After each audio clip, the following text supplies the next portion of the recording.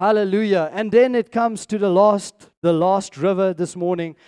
And this one is the one with the long name. But it's a nice name. Very poetic. It's the enduring river of forward momentum. The enduring river of forward momentum. A well-known characteristic of any river is that it is a body of water that flows from one point to another. It is water that flows forward. When there is no water, it becomes a riverbank. Amen. Right? When there's no river, when there's no water, you cannot classify it as a river anymore, because then it is just dry soil. And we said last week, we have the responsibility to get to God in order to not dry up. We have the responsibility to be in the Word and with Jesus so that we don't dry up. The river of forward momentum and endurance. I'm going to read to you another scripture this morning, and yet again the biblical writers, they write it in such a way that you will have depth in understanding what God is saying to you. It says in Hebrews 12, verse 1 to 2, "Therefore, since we are surrounded by such a huge crowd of witnesses to the life of faith." Let me stop there. The Bible says, and I want you to imagine it like this. Can you imagine with me? Amen. God has given you creative imagination. Imagine with me a massive stadium full of people. And in the middle of this stadium, there's a track like the Olympics, and people are running. And in the middle of this stadium, there is a big sign that says, "The race called the life of faith." There are people all around looking at the people running, cheering them on, shouting to them, being excited about their run, looking at how they run, looking at what they do, but they are here at this race and they're looking. And the Bible continues, it says, and then it gives some advice to the runners. It says, "Let us strip off every weight that slows us down, especially the sin that so easily trips us up. And let us run with endurance the race God has set before us. We do this by keeping our eyes on Jesus, the champion who initiates and perfects our faith." Now, a word that stands out for me immediately in the scripture is the word endurance. You know what endurance means? It means to keep on. It means to push forward. No matter if the legs are tired, no matter if you want to give up, you press on. You press on against every circumstance, against every challenge. God says it's a steadfast heart to press on and to have endurance. And in the scripture, when I read it, I realized that there are two main enemies of endurance. Two main enemies of forward momentum. Two things that stops us from moving totally as Christians in this world. The first thing, the Bible says, it is the weights that weigh us down. The weights that weigh us down.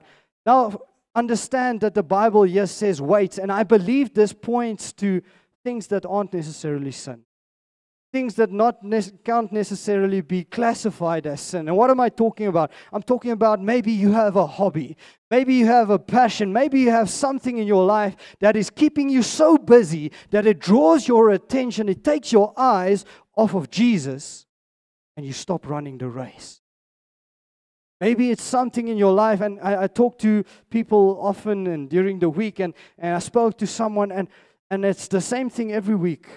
The same conversation. "Oh, life is busy, Pastor. Yo, the busyness." Do you know the busyness of life? Come on, ask your neighbor. Neighbor, do you know busyness? Do you know how busy life is? Ask them, do you know how busy my life is? Like, whew. Right? And when I talk to them, "Oh, Pastor is busy.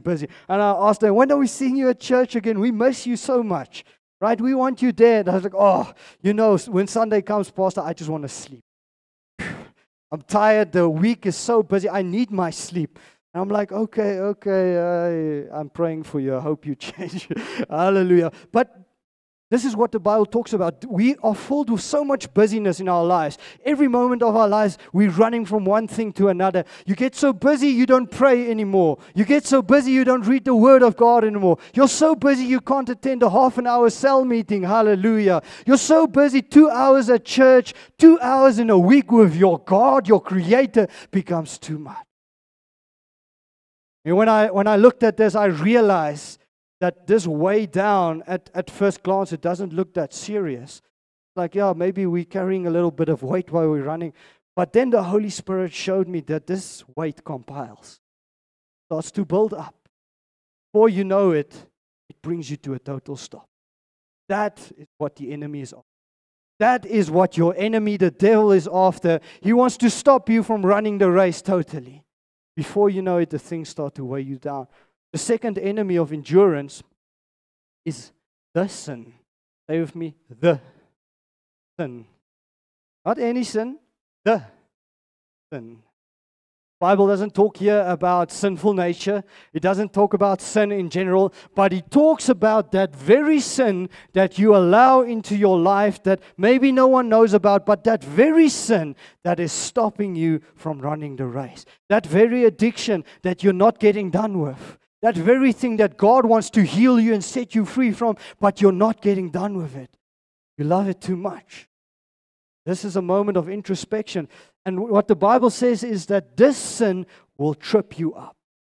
When you trip in a race, it's a very bad thing.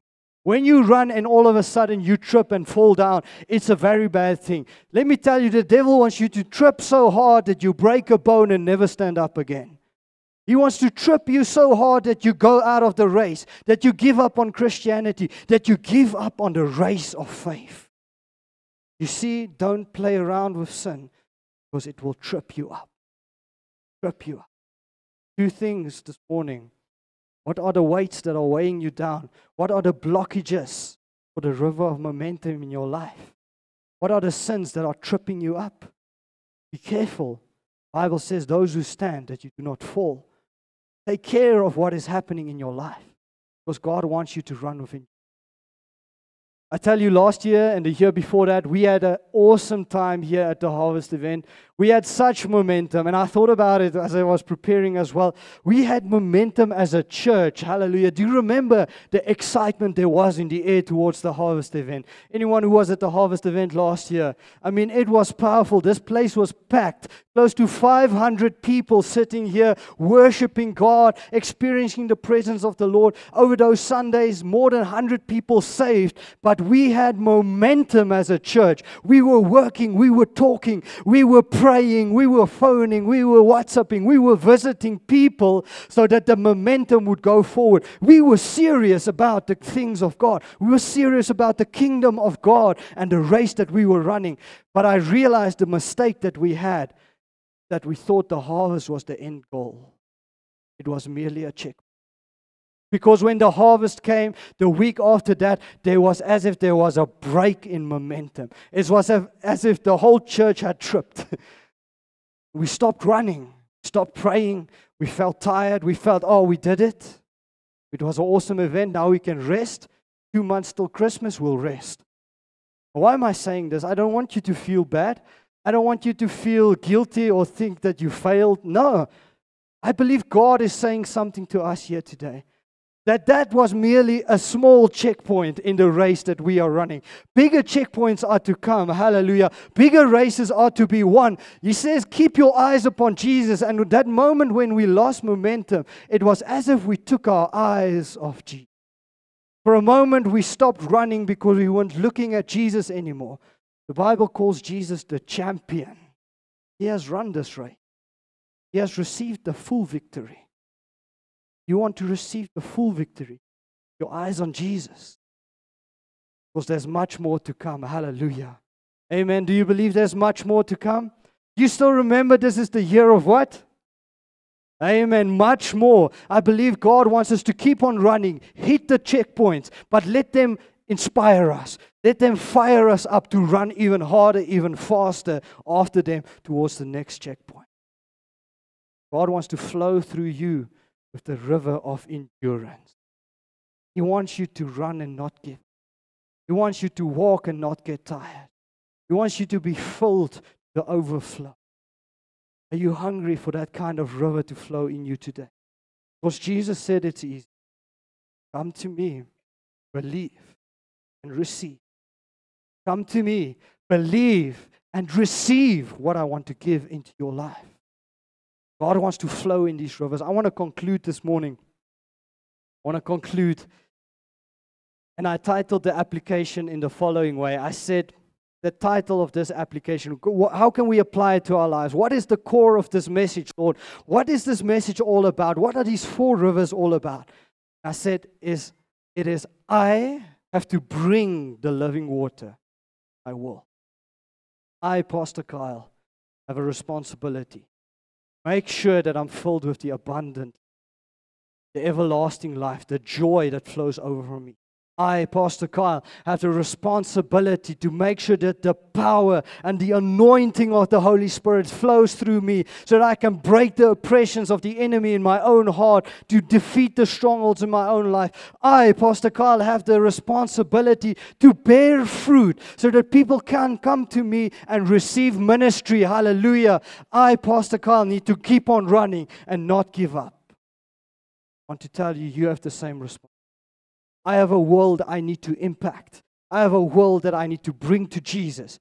You have a world you need to bring to Jesus. Reading to you the last scripture. Read it with me this morning. It says Ezekiel 4:47, 8-10. He told me, now Ezekiel sees this vision. This water flows east and descends to the Arabah and then into the sea of stagnant waters. It talks about the Dead Sea here, the stagnant waters, waters that does not flow. And it says, when it empties into those waters, the sea will become fresh. Say with me, fresh. Wherever the river flows, life will flourish. Great schools of fish. Because the river is turning the salt sea into fresh water. Where the river flows, life abounds. Fishermen will stand shoulder to shoulder along the shore from the En-Gedi all the way to the north En-Eglaim, casting their nets. The sea will teem with fish of all kinds, like the fish of the great Mediterranean. Hallelujah. There's a world close to you. You're connected to a Dead Sea. You're connected to stagnant waters. God wants you to flow into those stagnant waters, and He will bring the life. Amen. You can't bring the life. You're just the channel. Hallelujah. You're the channel, and the Holy Spirit will flow through your speaking. It will flow through your actions. It will flow through your love for people, and they will start to get life. And it says that the rivers will fill up with many fish. The Bible talks about fish, I get excited because it talks about the harvest. Hallelujah. It talks about salvations. It talks about people who are going to get to Jesus. It talks about Peter who throws the net over and can't bring it back into the boat. Hallelujah. Do you remember that story? It says if we start to become the conduits, the channels, the rivers to our world, we'll start to see exactly what's happening in this. We will start to see the rivers fill up with every kind of fish. Jesus for nations, every kind of fish from every nation, every corner of the earth. The place will fill up. Hallelujah. That is my heart this morning. I hope that you catch on to it this morning, that God wants to flow into you. Just let this message pass you by. Please stand with me this morning. I would love to pray with you. Close your eyes just for a moment. Lord, thank you. Come and thank you, Father, for this message. Lord, this message stirs a passion in our souls. It stirs a hunger within inside of us. Lord, this message calls us to focus again. To make sure that we are positioned at your feet, Jesus. Let me tell you here today, as you're standing in this place, Jesus shouts out to the crowd. Shouts out to us. He says, come to me. He comes and he talks to the Samaritan woman here. Talks to the person at the well. You've been struggling, you've been pushing hard, you've been surviving, but you're not there yet and you haven't received the living water. Jesus talks to you this morning. He talks to the people who've been caught up in religion this morning. He says, come and break out of that mindset, break out of those laws, because the life is found in me and me alone. Jesus speaks to hearts this morning. And as you're in this presence, I want to give you an opportunity to really come to Jesus. I want to give you an opportunity this morning. Say, yes, Jesus, that is me. I come and abandon myself before you. I come and lay down anything that wasn't from you. I strip off every weight. Lord, I leave that sin in the past, but I need your help, Lord.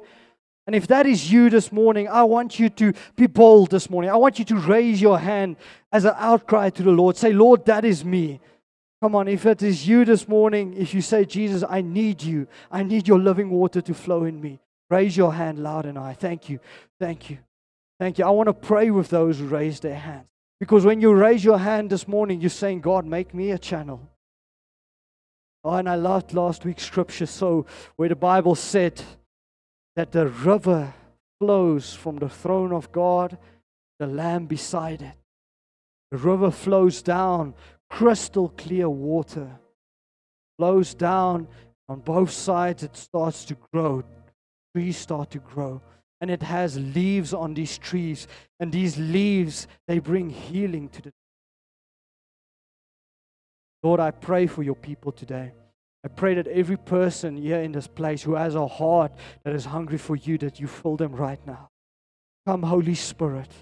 Come and touch people right now in this atmosphere. Holy Spirit, fill hearts with hope again. Lord, show them the answer. God, come. I pray that you show them the cracks in their pool of Siloam. Lord, show them the brokenness. Come like a mighty river, Holy Spirit, and break the strongholds of the enemy, the lies that have become strongholds in their mind, Lord. Come, Holy Spirit. Release the oppression over your people, Lord. Heal your people, Lord, today, so that they can become the healing to our city, to our nation.